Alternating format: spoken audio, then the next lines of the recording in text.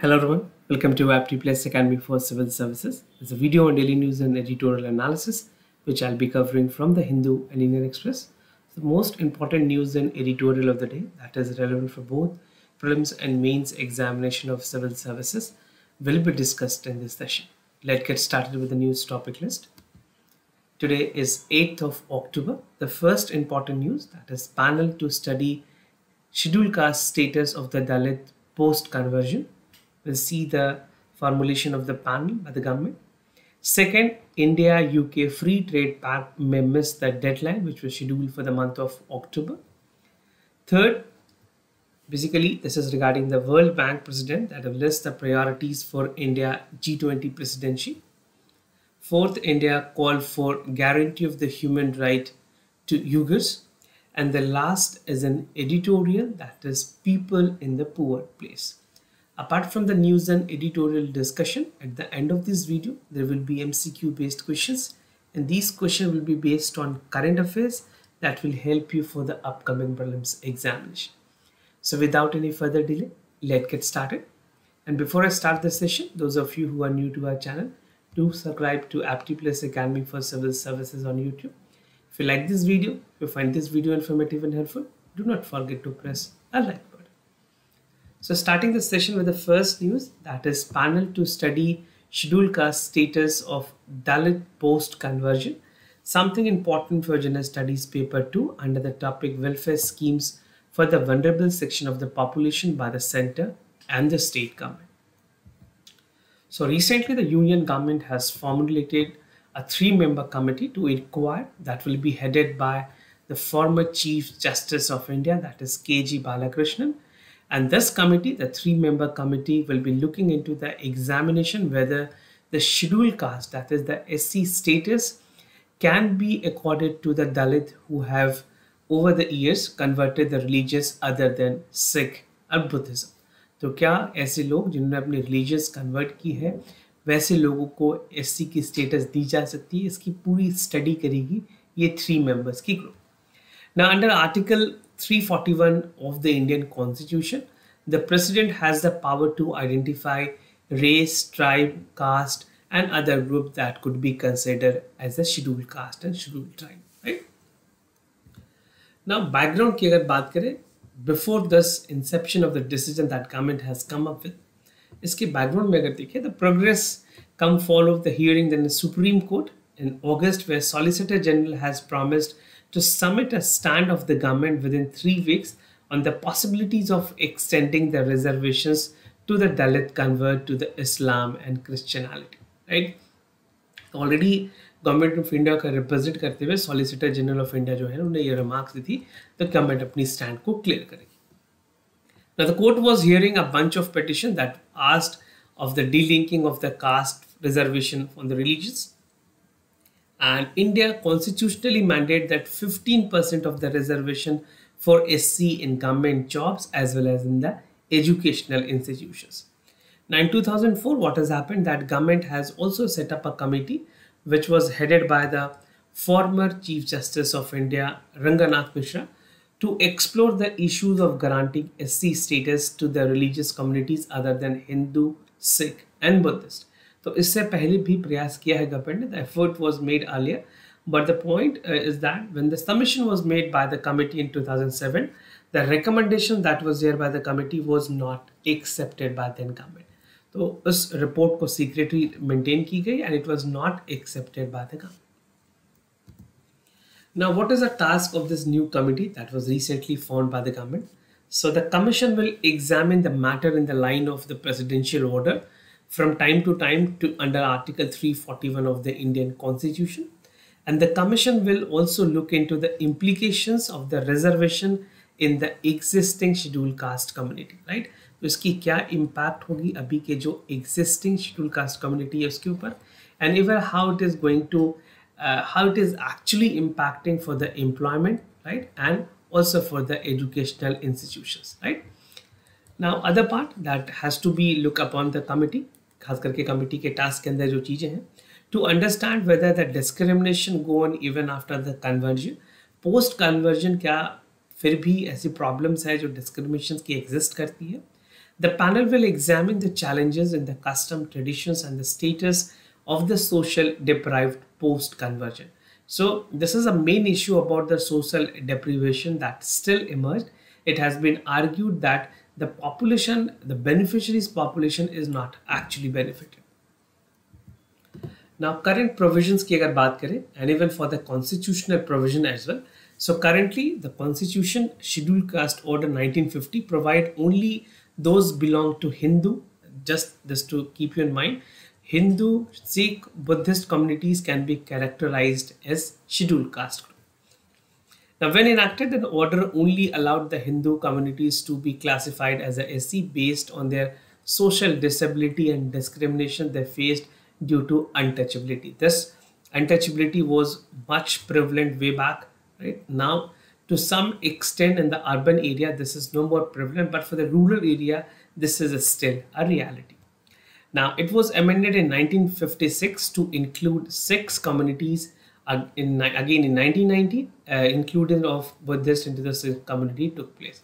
So this is how the 2 important communities were the part of the scheduled caste. Now there's a dedicated department, that is the Department of Social Justice and Empowerment, that the commission will inquire into, look into the challenges of any person goes through the conversions to any other religions and implications on the question, including them in the scheduled caste. So this current provision will definitely help even for the commission that was established. A 3-member commission will look into important aspects like जो अभी benefits है उसके क्या advantages हैं, और government जो future में benefits देंगी, how they are going to impact the society to the larger extent. Now what we have discussed, this is like we can summarize here. What does the law says? 1950, the law provide for only Hindus, those belonging to Hindu, Christian, Buddhist communities to be categorized as scheduled caste. I have discussed this. Now अगर बात करें how were the Buddhist and Sikhs were included, तो खेलकर panel की report आई थी, recommendations दी थी. High powered committee was also there in 1983 which ordered for the inclusion, right? और current argument मैंने आपको बता दिए हैं. 3-member committee which is headed by ex CGI, that is the Chief Justice of India, KG Balakrishnan. तो ये name जो है काफ़ी इंपॉर्टेंट है. This is important for many other government examination and for the prelims as well. Now India UK Free Trade Pact may miss the deadline, something important for General Studies paper 2 under the topic bilateral regional grouping and agreement involving India and affecting India's interest. So India and UK are likely to reach the deadline of free trade agreement in October. It was supposed to meet the deadline, but it is unlikely this deadline will meet because there are a lot more formalities that has to be done, and both government is not looking, basically the situation currently is not such that October में ये सारी चीजें finalize हो पाए, right? A target, a free trade agreement was actually set by the former Prime Minister of United Kingdom Boris Johnson, जिन्होंने इस पूरी agreement को sign किया था. So the Prime Minister of United Kingdom Boris Johnson, when he visited in India in April, they have said that both countries will look forward for a wrap up of the free trade agreement. And Ministry of External Affairs spokesperson has said that both sides were interested in concluding the free trade agreement at the earliest. But still, the deadline, which was again said for the October, is supposed not to be there for this particular month. It will extend it by a month or so. Now, the government is committed to work with the government of UK to facilitate the return of Indian students who have overstayed their period of visa in the United Kingdom. Now, trade deal की अगर बात करें, trade deal between the UK and India has a huge potential, deepening our already a strong relationship that is close to 24.3 billion a year, that will benefit business and sector across both the countries. So mutually benefit will also be there in terms of the trade deal. Now there's a partnership called Migration and Mobility Partnership. This is very important for mains examination as well as for the prelims. This is MMP. This is Migration and Mobility Partnership, important for prelims as well as for the mains examination. Right. So this partnership, which is going to be the part of free trade agreement, the United Kingdom has agreed to create a new scheme on the youth mobility. तो youth mobility के लिए है, और इस scheme के अंदर every year across the country 3,000 young Indian professional can avail employment in the UK for 2 years without being subject to the labor market test, which is there in the United Kingdom. Now the number can be expanded further, and India will take back the illegal migrant return. And India has already piped China as a country that has received the highest number of student visa by UK, and about 1,18,000 Indian students received the UK visa this year in June. This is 89% from the previous year. Now, the other news, that is the World Bank President lists priorities for India G20 presidency. India is about to take the G20 presidency this year end, and it will continue to be the president till next year. Important for General Studies Paper 2, that is the important international institution agencies, their structure and mandate. So according to the World Bank President, there's three important areas where India need to look upon and focus their priorities when India will take the G20 presidency this December, which will continue for November 2023, right? So this is a point that you can take a note of. The three areas that was highlighted by the World Bank President, which include the debt, sustainability, education, and climate action. So these are the three important areas that was prioritized or highlighted by basically by the World Bank President. Now the World Bank President points out that India's involvement in restructuring the Sri Lanka debt, and it's being the major creditor to the African nations call for countries leader in education. तो India ने already proactively काफ़ी countries को help की है, चाहे वो vaccine के through हो, एजुकेशन के थ्रू या फिर फाइनेंशियल एड के through.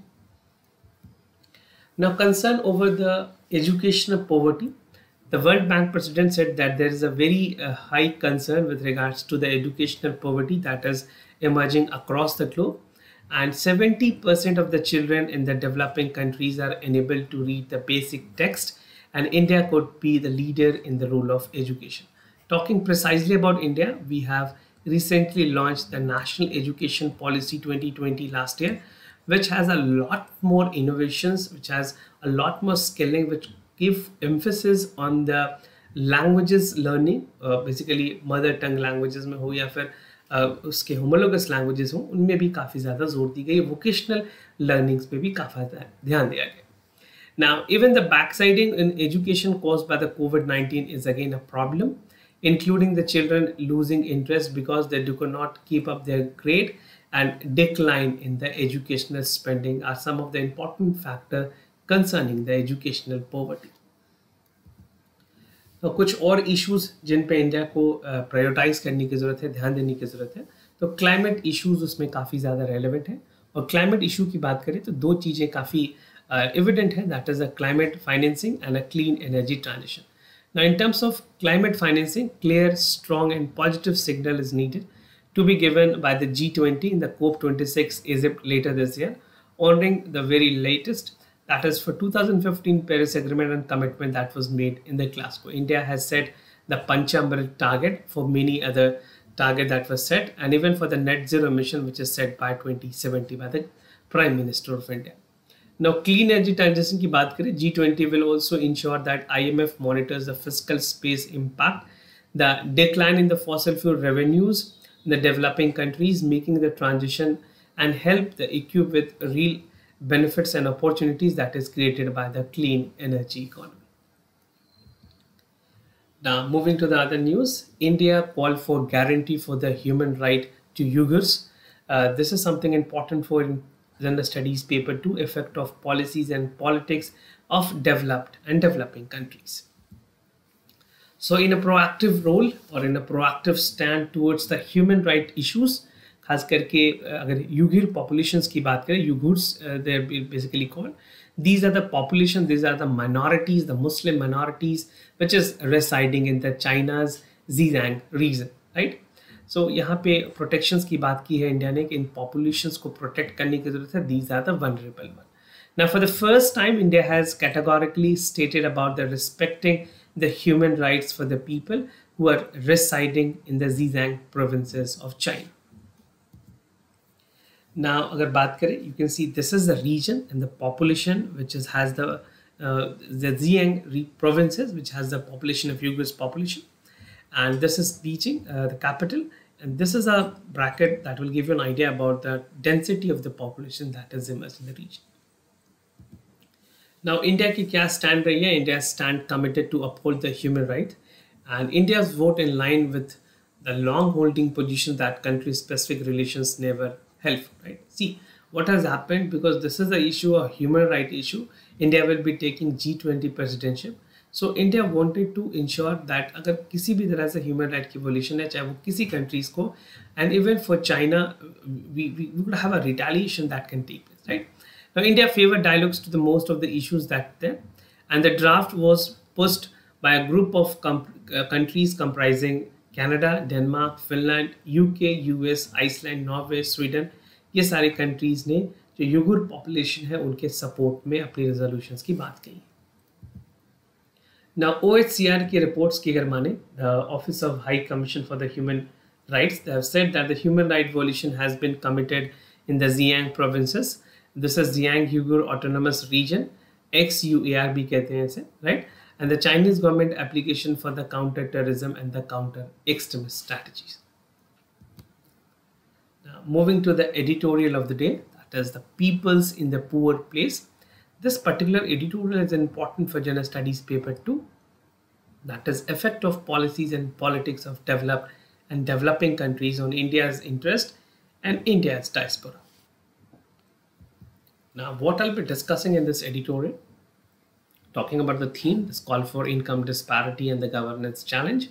So we'll be looking into the global wage differences, city के क्या एक्सपेक्ट हैं, सेक्टर्स, फर्म और स्किल कैसे इम्पैक्ट कर रही है और किस तरह से सारे चैलेंजेस को, एजेंडा को एड्रेस करने की ज़रूरत है. Now, first starting with the background. Now, we have seen in the Chile, the citizens have recently voted to reject the new constitution that would replace the current one. This was the limelight that was there in the news. And the new constitution has been held for enshrined rights for the women, free housing and a job in the government, basically enterprises, indigenous group, nature, environment, and water. This is what the new constitution called for, safeguarding all these things. Now, some 99% people have voted actually in September. 62% of them has rejected it, and 38% has favored the new constitution. Now, voting in this referendum was mandatory, and this was to ensure whether the country is looking for constitutions or not. But what are the advantages and disadvantages that also need to be taken into consideration. Now, basically इस पूरे editorial में global veg difference की बात की गई है, एक example के तौर पे समझाया गया है. Suppose there are no poor people and only people in the poor place.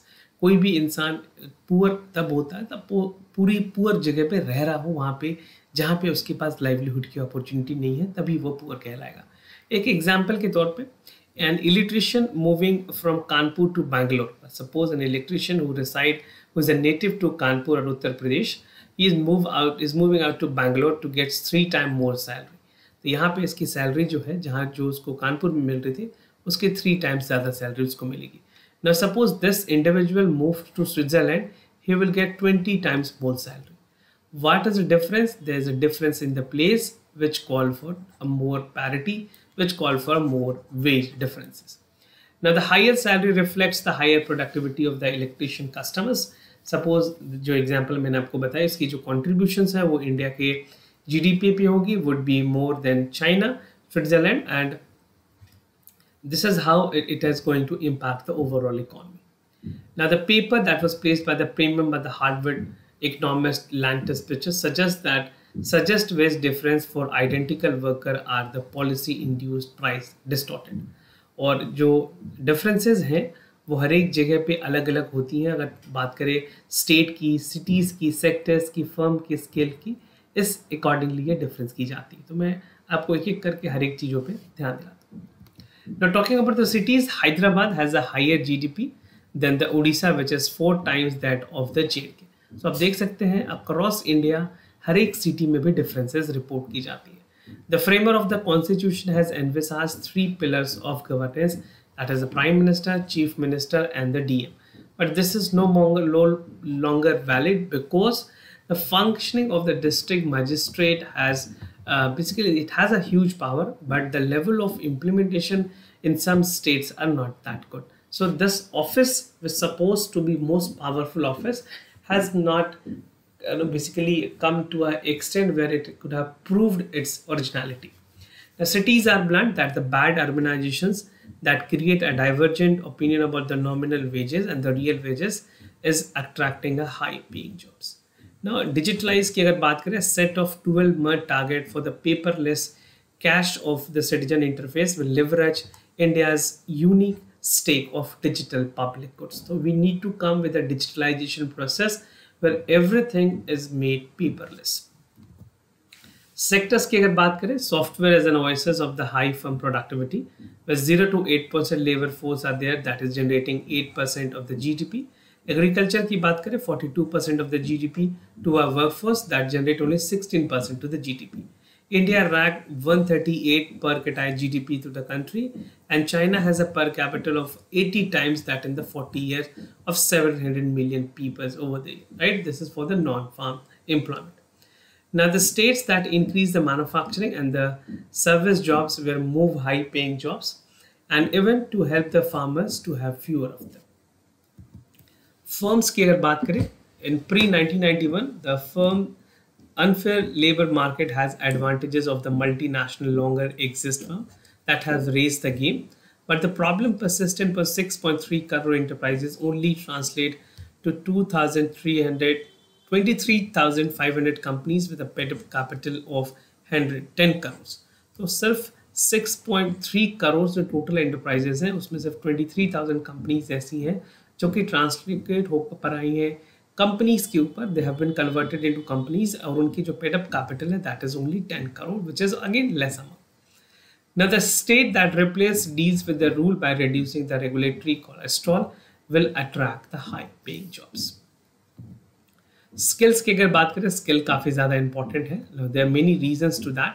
Suppose an example like that the cricketers play have 100 times higher lifetime earning than the hockey player. तो एक example के तौर पे the wage differences between the good and luxury electrical items is 5 times higher. The impositions of the predict wage premium but the grade 12 is again with the grade new 8. तो ये कुछ example के तौर पे अलग अलग चीज़ें बताई गई हैं. English fluency will have a window that will operate system as a vocational, and wages with the higher use of mind with the masses.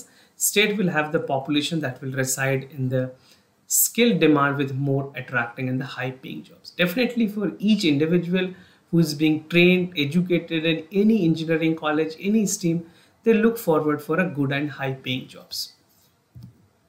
Now addressing agenda की अगर बात करें, कुछ important areas highlight किए गए हैं. तो पहले 5 मिनिस्ट्रियल एजेंडा है जो हमें सही करने की ज़रूरत है. उसमें एक इम्पॉर्टेंट एस्पेक्ट है पुलिस रिफॉर्म की, that is the rule of law is experienced.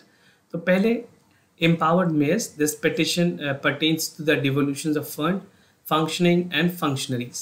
We need to have an overall administrative restructuring so that the functioning took place at the right time. Fixed government school raising their 45% share for the enrollment. तो जो enrollment है वो minimum कम से कम 45% होनी चाहिए. Agriculture reform की अगर बात करें, price and distribution is an important component. Fixing the minimum floor and the minimum prices for the MSP, basically minimum support price will be an important one which is affordable also. Reliable public support काफ़ी ज़्यादा ज़रूरत है, that will help for the environment and the women new. Formalizations that the state government can generate 75% of India's 67,000 plus compliances or 6,700 plus filing even for the criminal procedures, right? The formalizations be काफी important है so that the criminal justice system is working in the right direction. Now, rational in HR and civil services do not push performance by the performing the bad performance. तो यहाँ पे हमें HR की जैसी provisions लाने की जरूरत है civil services में जो कि bad performance को outcast कर सके. Now, the state government must also restore the policy that balance the combinations of poor people with translating with the poor places. So this is how the things can work for the betterment and a new version of India. Now moving to the MCQ questions of the day. Before I proceed, just to tell you the answers of yesterday questions. For first question, the correct option is B. For second question, the correct option is B again. Today's MCQ for practice, आपको बताना है olive riddle turtle के बारे में. These turtle are carnivorous And the Odisha Garimata Marine Sanctuary is known to be the world's largest rookery of the sea turtle. So do check it out for the correct options. Second is the National Urban Mission, Digital Mission. The Minister of Communication has launched this mission, and it will create a shared infrastructure for urban India working across three pillars, that is the process, platform, and provide for holistic support to the cities and town. So do check it out for the correct option. This type of questions on policies and other current affairs will definitely help you for the upcoming prelims examination. This was all about for the daily news and editorial analysis, followed by the MCQ questions. If you have any other concern, you can let me know. I'll be more than happy to assist you. For time being, I'm signing off. Thank you so much for watching this video.